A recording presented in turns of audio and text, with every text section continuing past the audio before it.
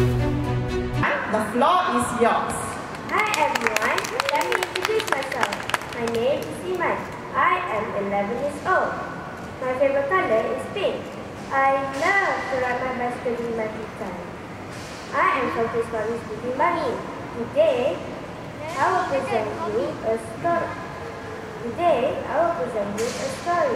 The title is The Hungry Dragon. Deep in the mountains lives a dragon. Every 100 years he wakes up. He was very hungry. I want some breakfast, he said. He went down the mountain to the village. He saw a boy. Yum, a boy for breakfast. Don't eat me, said Siam. I will give you some food. Siam took the dragon to his house. He ate 3 plates of chicken and rice. He was still hungry. Siam gave the dragon more food. He ate 5 plates of noodles and 10 sausages. He was still hungry.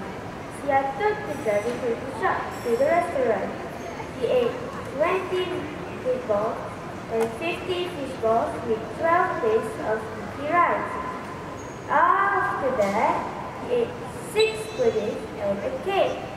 He was still a bit hungry. He went to the shop. He ate all the fruits and vegetables.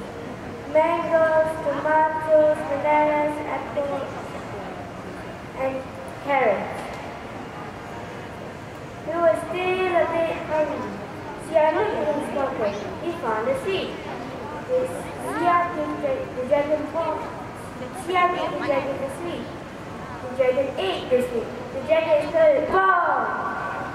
The dragon is now red. The dragon is now gone. No more corn for breakfast.